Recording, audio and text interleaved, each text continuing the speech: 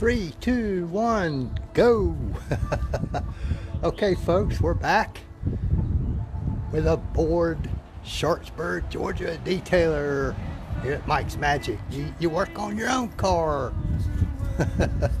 when you got no customers due to this virus. Maybe in a week or two when the pollen clears up. What I was going to show you guys, I was on just a little bit a few minutes ago, showed you the car that it was covered in pollen, and all I've done at this point, hey Mr. Matt, all I've done at this point, I just took my El Cheapo pressure washer. I think I got that one at Harbor Freight. It's basically my backup, but it was easier to get to than my more expensive one. And all I've done at this point is rinse this car off. As you can see, with that ceramic coating and all that stuff I had on there, the pollen basically just rinsed off. I mean, there is no sign of it, hardly, that I can see. There's something right there. I don't know what that is exactly. I think it's some splatter from when I was buffing on my motorcycle. So I may have to contact wash that right in there just to get rid of that. But other than that, I'm not planning on contact washing it at all. And some of you had expressed some curiosity when I talk about a foam cannon. What am I talking about? Hey, Ashley, Beaner. Well, there it is. It just goes on the end of the wand of your pressure washer. Hey, baby. And what I've got in there this time, simply some Meguiar's Gold car wash and distilled water, because they say using that will make it foam better.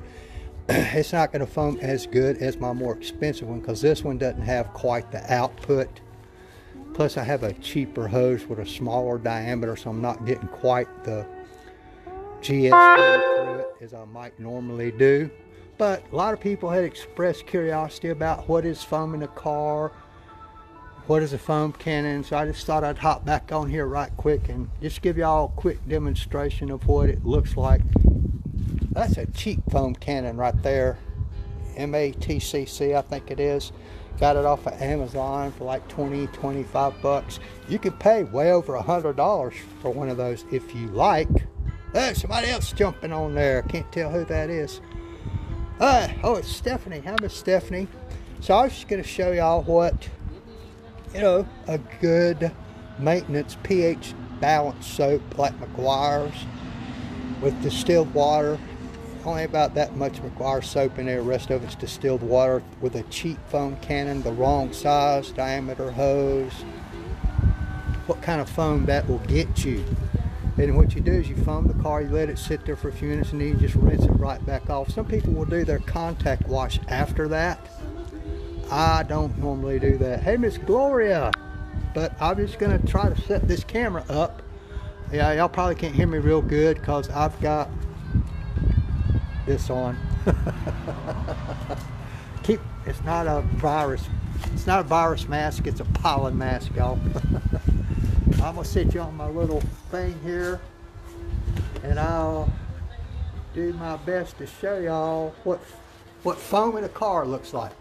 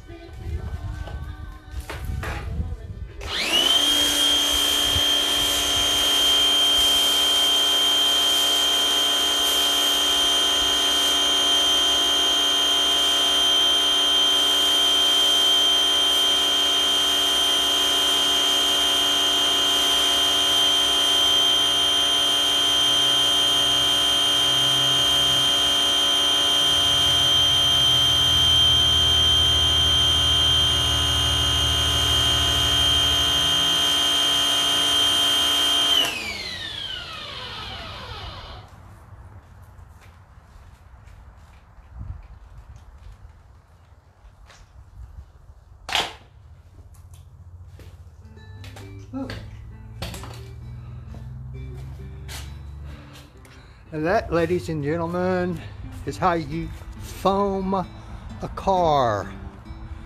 And that worked very well.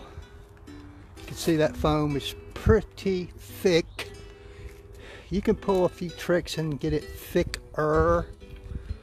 Like I say, the better power washer, a better hose, all that would make it thicker, but I'm pleased with that. And if you so chose, you could do your contact wash with a wash mitt or whatever you wanted to right now, and it would work very, very well.